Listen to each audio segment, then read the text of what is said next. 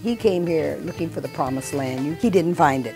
He was going to do everything that he could to make that happen, not just for himself, but for his people and for other people as well. The vision for media in the hands of African Americans is what he was looking for.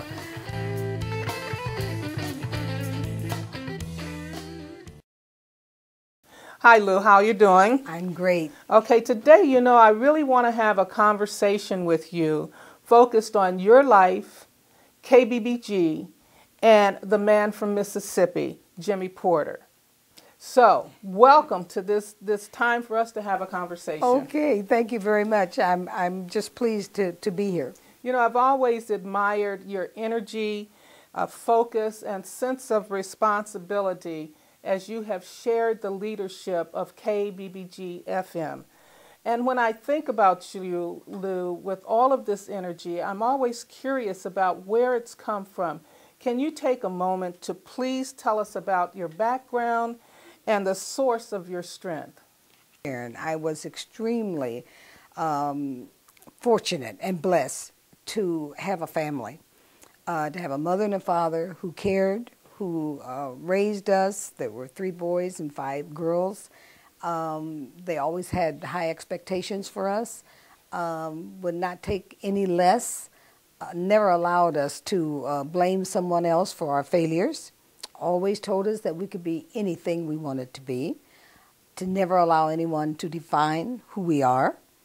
And so by the time we got all these lessons, and it wasn't even so much lessons that they told us about orally, but they lived what they were teaching us. And I think that that's the greatest thing that can happen to a child. Of course, the family was important, and I'm hearing all of these messages that were coming.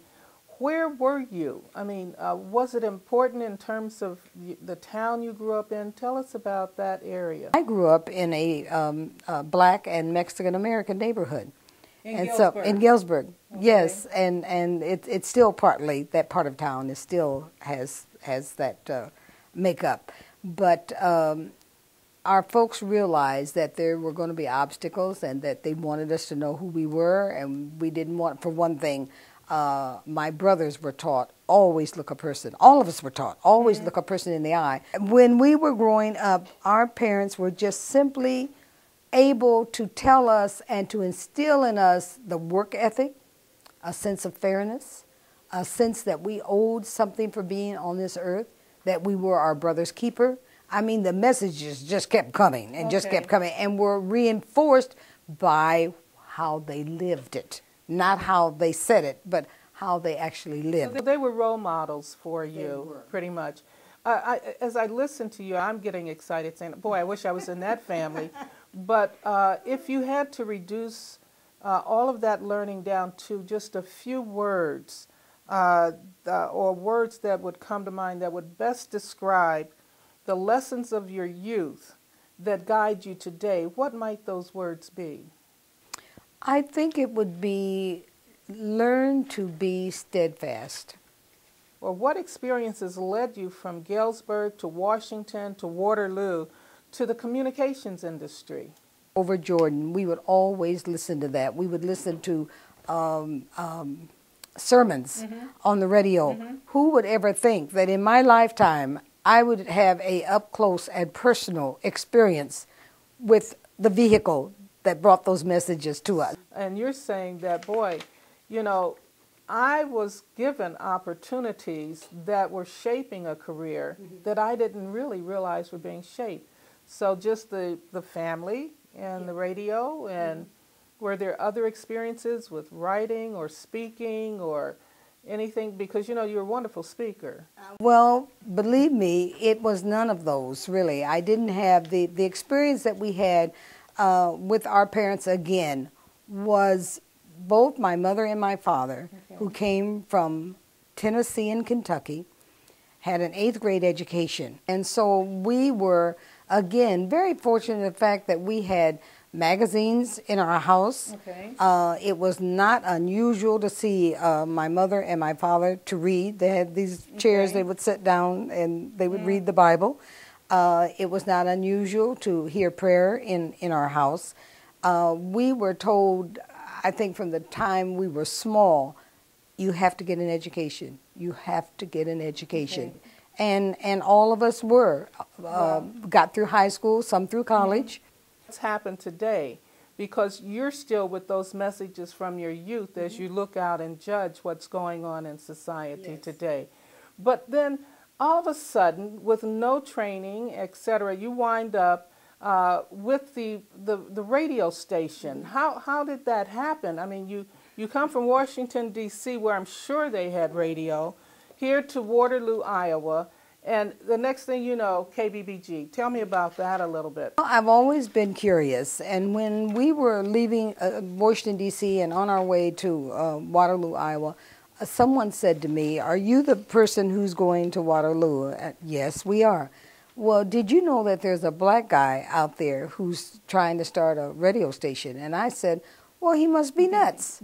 I couldn't even envision this, knowing that the state of Iowa, we were less than 1%, I think, 30-some years ago. And so I'm thinking, how is this guy going to do this? I dream that Waterloo someday is going to be brought to the point where black people are going to be treated in such a way that they are not going to have to continue to be treated as underclass citizens.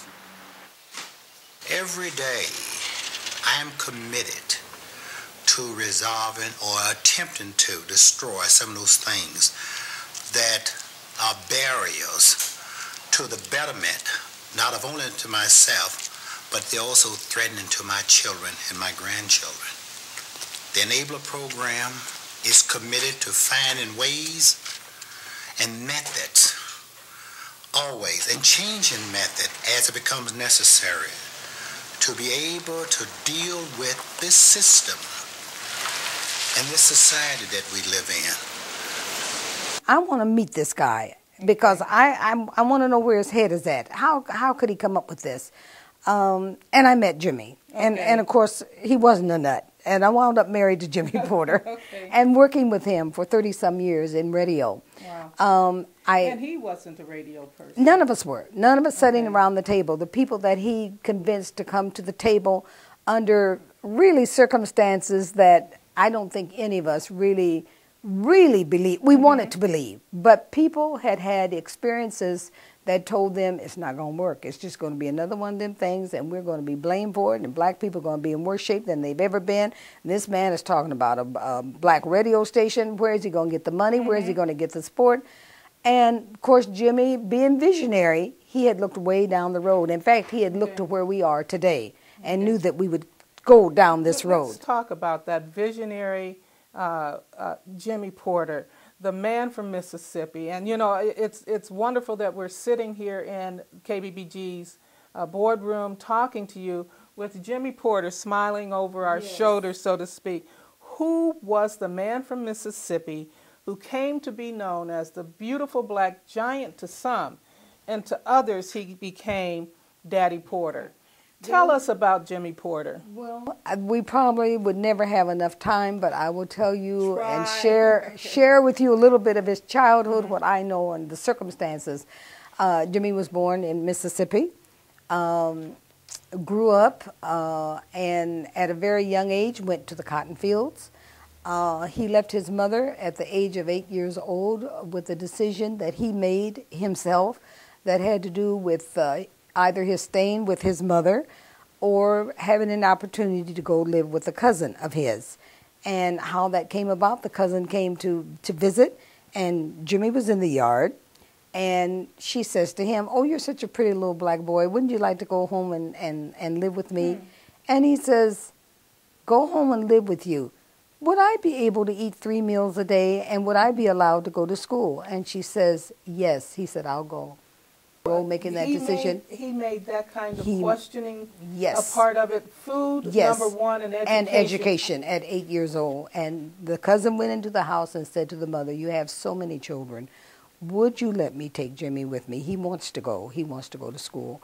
And that's how that happened. And then went on and got through school At 17, he arrives in Waterloo, and he had a brother here.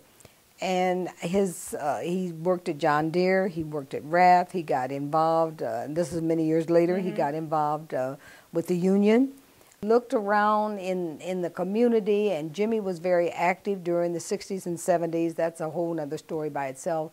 But he was a community person, and a community person who really took to heart the cares and concerns of not only his own people, but of the human race, of people in general. Humanity was important to him, and how they were treated, and how they were defined, and how they were related to by the greater society. He wanted to make sure that African Americans had the same respect that other people had. That commitment began in 1948, when a 17-year-old Jimmy Porter arrived in Waterloo. I came to Waterloo from Mississippi. I was looking for the promised land. I was disappointed because I found the land, but I discovered that the promise was even worse than where it came from.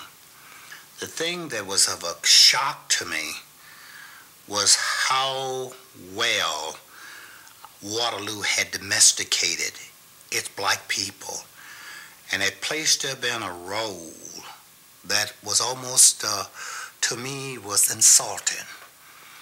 And they had learned their place and was living within that place that had been designated to them by white people in Waterloo. In 1954, Jimmy Porter was laid off from his job at John Deere Company.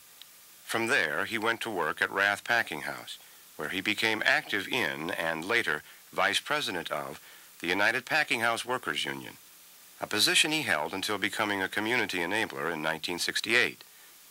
In addition to being a union spokesman, Porter has also been a political activist. In 1972, he was an Iowa delegate for George McGovern. Beyond those responsibilities, Porter's dedication has been to civil rights, where he has had the vision to see the needs and the determination to find the solutions to problems plaguing blacks. But he becomes this super aware person in Waterloo, Iowa, and really taking snapshots of the community and seeing what was wrong. But I don't know where that whole energy really came from. Had invitations to the White House that he actually went there, then the president who was president at that time. But to see that he said when he came here, he found out. He came here looking for the promised land. You probably heard Jimmy say that. And he didn't find it. And because of that, I think it turned him at that point where he was going to do everything that he could to make that happen.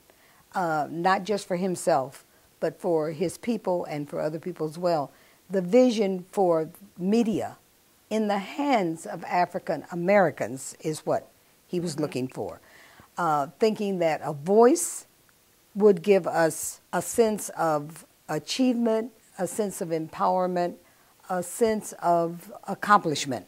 And certainly the empowerment was one of the things that he was greatly interested in and felt like through radio we could begin to make that happen. At that time, radio was the central focus in most African American homes throughout the country. You know, radio was a part of the culture.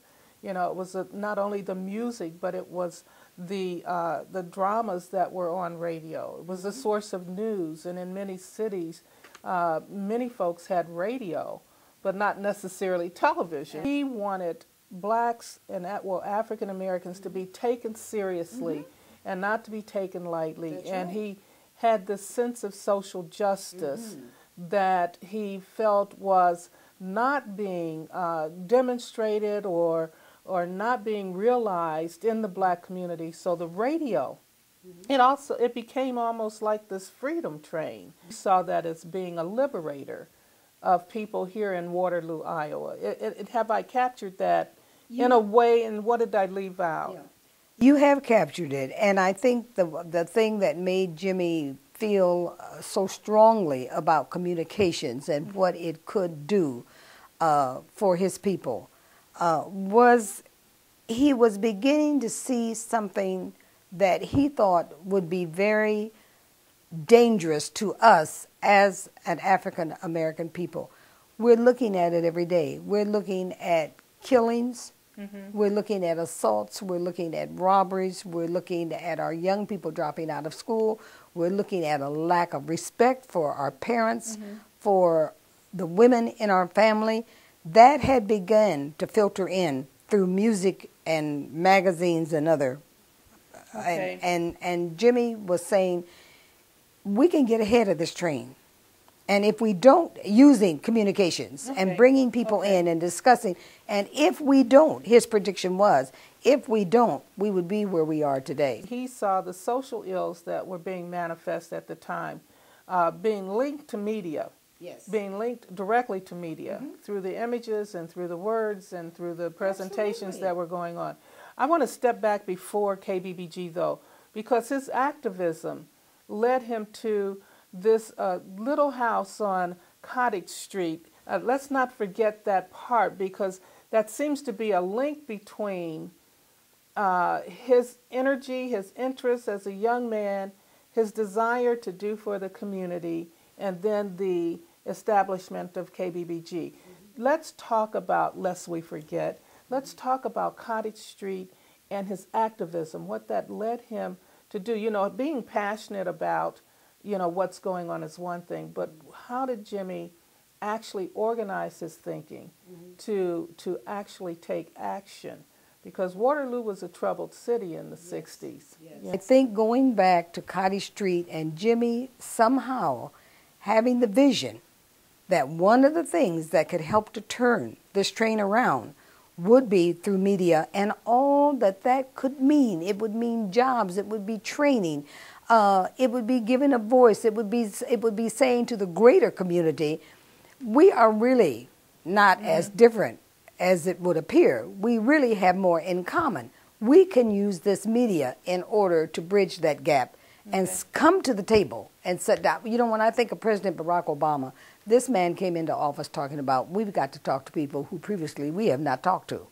And so Jimmy is saying the same thing, that we need to be able to sit down and talk with each other. And we can disagree, but we need to be able to put our concerns on the table and come with, we've got to move from talking to solution. He had to become an organizer in many ways, and so I know in the 70s there was a national movement across the country, you know, following the riots of the 60s, etc., across the country. There were programs that started that were labeled community enablers. How did Jimmy take part in that? Or? Jimmy was a community enabler for 27 years until he retired. And the United Methodist Church and the United Presbyterian Church in the very, very beginning were the ones who provided funds and really just took it on Jimmy's word, because we didn't know anything about radio, and the people that were sitting around the table, that somehow Jimmy got to believe, you know, let's come together and see what we can do. He was always very, very active in the community, and I think it is because of where he started from, that he saw injustice. Jimmy told me that at a very young age he saw a person hung in the South. And I think it had great meaning to him and left a great impact on him about our justice system, for instance. The things that his mother had to go without to raise, there were 11 boys, 4 of them stillborn.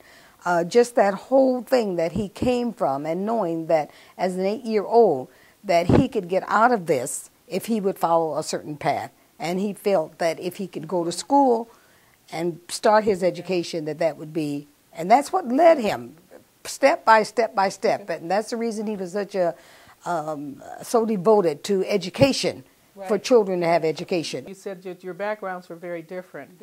But I am seeing some stark similarities in that your early upbringing certainly left you with words and ideas that support you today and that inform your work today.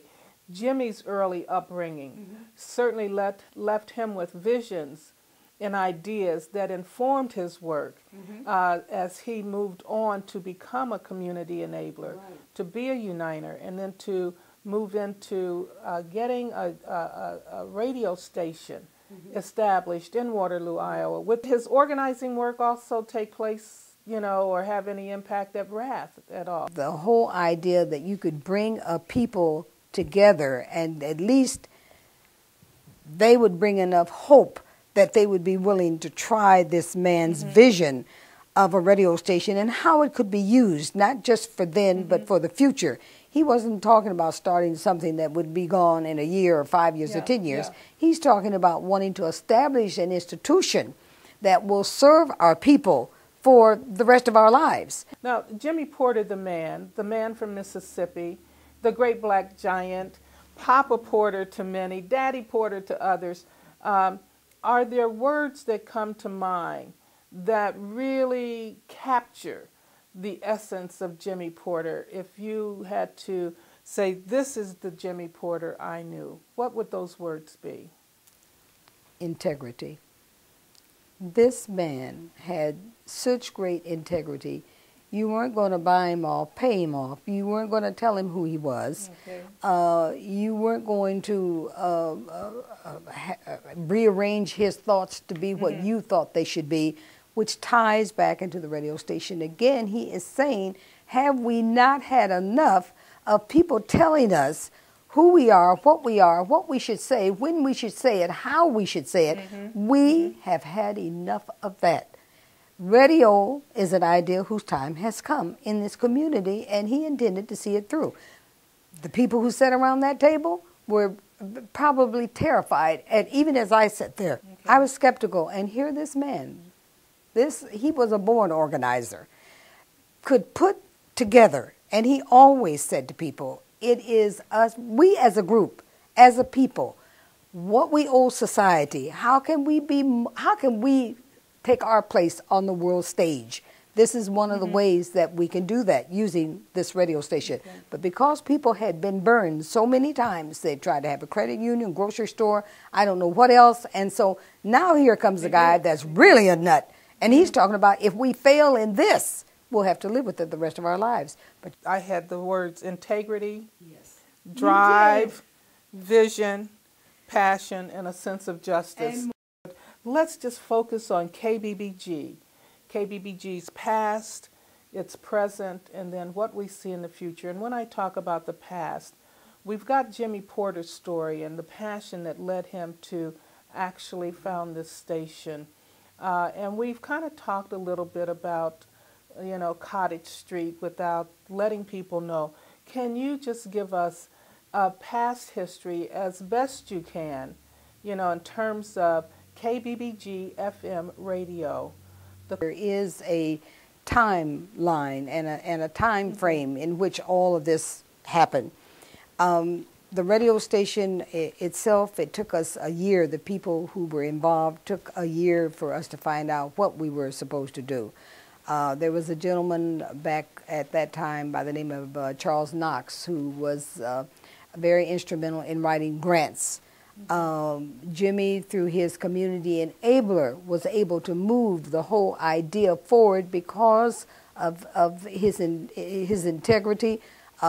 People believed in what Jimmy was trying to accomplish, and even though we may have been a little reluctant, we said, we're going to get on board and see what will happen. The greatest thing that happened during that period was the kind of growing up. It was kind of coming together. It was the community and Jimmy's vision working hand in hand. And that had never really been done before. He was able, in spite of people who might have had differences or whatever, they came on board and started with 10 watts of power. And you couldn't even hear us, I don't think, in Cedar Falls, or just maybe at the edge of Cedar Falls. Went on later to become a 10,000 watt radio station. So you're saying that Jimmy, another word we should add would be selfless. He was selfless in this because the issue of social justice was larger than he was. Right. And so when you say we, you're speaking of people in general. All of that was part of Jimmy's being an organizer, of Jimmy being able to see the big picture, of Jimmy working toward every day of his life, how can we empower ourselves? Not only benefit us, it will benefit our children, it will benefit our society, it will benefit the nation. The task for Jimmy was to be able to actually convince people that this was something that could be done. He was a clear thinker, because if at 8 years old you know what you need are 3 square meals a day and an education in order to get ahead, that particular awareness of needs and situations just kind of followed him right to his adult life here. Yes. So the past was the struggle to actually get the community to get on board with this particular idea, and then to find the people who could help him do this through grant writing, etc. Overcoming the notion that this will never work. I think it was in '77 when the radio station ultimately was able to get incorporated as a nonprofit, I think, Afro-American Community Broadcasting, Inc. It was established in 1977, that's AACB, March 1st, 1977. Yes. Got your 501c3 approval to be a nonprofit, okay, to continue on Jimmy's effort to communicate, to educate through public affairs programming, and also through the Minority Communications Training Institute that was established. So this little kernel of an idea that lured you almost from Washington, D.C. to Waterloo, in front of your very eyes was really coming to fruition. You could see this little kernel actually turning into a whole piece of popcorn in front of your very eyes. And there will be people that too many to name, but that they know who they are, who really saw and internalized that, yes, we can do this. We really can do this. And I think the fact that we're sitting here today, and as you said earlier on, sitting in the boardroom of KBBG, that his vision was correct. But Jimmy never wanted us to stop growing. He never wanted us to stop trying to get our youth to be involved for training and for moving ahead in their educational life. Those were things that he held so dearly. And it's going from Cottage Street to Newell Street. Yes. Okay, now, you said that the Enabler was initially supported by the Presbyterian Church, the Methodist Church, maybe the Catholic. And later the Catholic Church, The Catholic Church came in. And then, of course, to make this move and to continue on. When did you guys first went on air then from Cottage Street in '78, I guess? July 26th. Okay. And, you know, we don't want to leave out our churches and our black community. Who had been supportive over the years.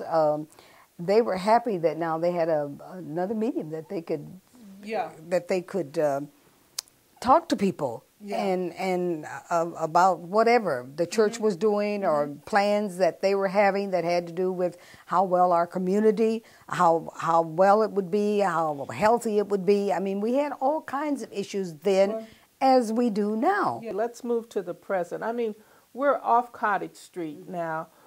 We went on the air, okay, we maintained. And the black churches and people in the community stepped up to continue to support KBBG. I said it was non-commercial. Talk about being non-commercial. What are the struggles there? Being non-commercial is a struggle. However, we had the sense to know that we would not be dealt with on the same level as a commercial station or even as a white station. And in terms of ads, in terms of being able to solicit at the same level that others, we knew that others were being invested in and advertising was going on. So it has always been, it's always been a struggle. Reporters saw for this station being so significant for the black community. Did that voice at sometimes become a threat for the white community? Some, yes, there would have been, at least they knew there was a possibility of a threat. At the same time, though, by what we did, not by what we said, the community began to realize that what Jimmy was saying, he was looking for bringing people together, using the radio station to bring people together, not to separate them. He would say that river is what separates East and West. We can do something to eliminate that. We were being inclusive. The same thing we've been saying all along, saying to them, we need to be included. We want to be inclusive. We want you to have a voice because we know what it is not to have a voice. You have had the monopoly on having a voice for all of these years, on everything that is media. You've written the stories the way you want them. You know, whatever it is that portrays us as who we are not, you had the power to make that happen. And now we need to turn that whole thing around by bringing sometimes the very people who were on the other side, who are now supporters. But it's been a long, hard road. Would you like to say anything as we wind up and conclude our first conversation? We will continue on the road that we started out on, communicate to educate. Our mission is to bring people together and to have the kind of information and programming that goes out over these airwaves that will enable people. That is the whole reason for the station coming into being. That I know that was Jimmy's vision and mine as well. We shared a passion for what we were involved in and continue to carry on, and we hope that there will be those that will help us to do that. Well, I tell you, Lou, from the coercing that you and Jimmy did to get me on the radio, and now I'm sitting here talking to you, I would like to say that as we go into the future, and as I've watched the station struggle to survive, that any time is the right time for people to support KBBG radio station so that you can continue to communicate, to educate. And I want to thank you for letting me talk with you today. And thank you very much.